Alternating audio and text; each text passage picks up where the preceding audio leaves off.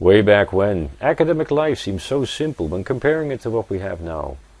In the sciences there were these disciplines of which the meaning was well understood. Physics, chemistry, mathematics, biology, medicine, just to name a few. Computer science was young and would be considered by many to remain in that state. In fact, it was generally thought that computer science was just a special track of mathematics. Applied mathematics, that is, not real mathematics, of course. It was a world of geeks, concentrating on databases, software engineering, computer systems, and hard theoretical stuff like algorithmic complexity and automata. But life was good, and most disciplines were doing well, gradually growing and becoming increasingly sophisticated. Even computer science wasn't doing so bad, and it didn't last very long until we were seeing real computer science departments emerge, separated from the mathematicians. The field was also moving forward. Next to what gradually became known as core computer science, new fields started to pop up. Of course, as they loved a good internal fight as well, no computer scientist ever defined what non-core computer science was. An important non-core computer science field was artificial intelligence. Nobody understood what these guys were doing, often including themselves. At the same time, nobody really foresaw that what they were doing was soon to become a major part of the core of modern computer science. By now, it has been recognized that what was once considered outside the core had moved into that core. Or better, the core moved and broadened, encapsulating topics such as evolutionary algorithms, automated reasoning, information retrieval, statistical model checking, complex systems and networks, and so on.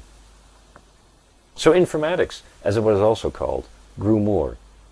Strangely enough, the number of new students had always been relatively low, while at the same time everyone was yelling and screaming that we needed these ICT graduates.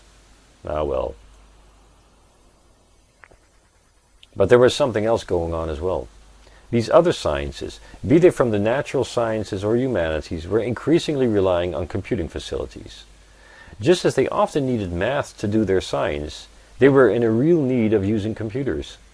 And it didn't last long before they realized that they needed more than computers. They needed new stuff that could run on computers. That new stuff was what the computer scientists had always been studying. So these other folks started creating computer science groups. They didn't call them as such, but instead used words like Digital Humanities, e-psychology, and so on. That's where we stand as of today. About, I would say.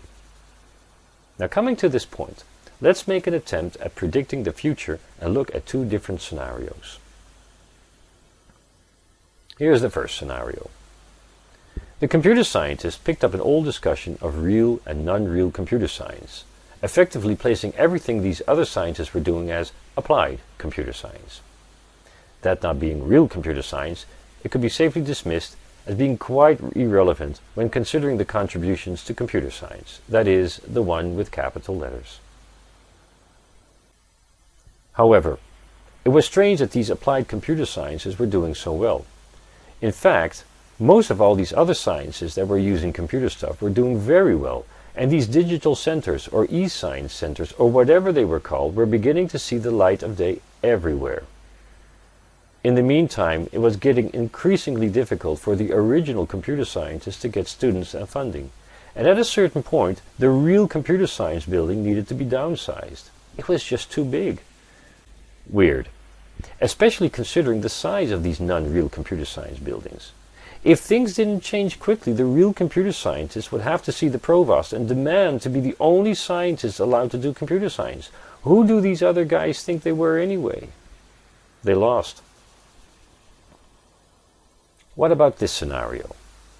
The computer scientists realized, together with many scientists from other fields, that the times were really changing. Where there used to be Science X with a big X, researchers were starting to talk about computational X. Computational physics, computational biology, computational chemistry, computational economics, computational law, computational linguistics, computational social sciences, computational psychology. So what to do? For one, folks teamed up and started new sciences, with capital letters of course. They built a new campus with computer science in the middle. Now the big danger, as everyone realized, was that if everyone just went on as before, it was never going to work. In particular, the informatics folks had some work to do. They made sure to be there where the new action was, with the social scientists teaming up to understand these massive amounts of data on demographics. With the medical centers, where computational methods were introduced to understand the working of the brain, but also so many other issues related to what was known as e-health. They were close to experts on sustainable energy, realizing that computer science was at the core of their problems and solutions. They teamed up with the gaming industry, and in fact, for outsiders, it was difficult to see the difference between games and computer science, as also happened to be the case for the next generation of new real computer scientists, by the way. Researchers from the old law school and the old computer science building were now developing new laws for handling nasty issues on security and privacy, and at the same time researching systems that could enforce these new laws in symbiosis with people. A complete new building was erected to study sports and computations, where sportsmen and women were continuously monitored and dynamically incentivized to work optimally in teams. And hey, there was even this new science on computational mathematics and philosophy, forming the foundations of what was gradually becoming known as the new computational thinking. There were so many opportunities that computer scientists from various groups could never grab all of them. They had to make choices, but that was all right.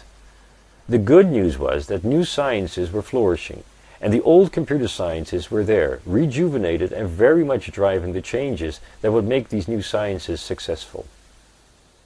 And gradually many of them left the old sciences for what they were.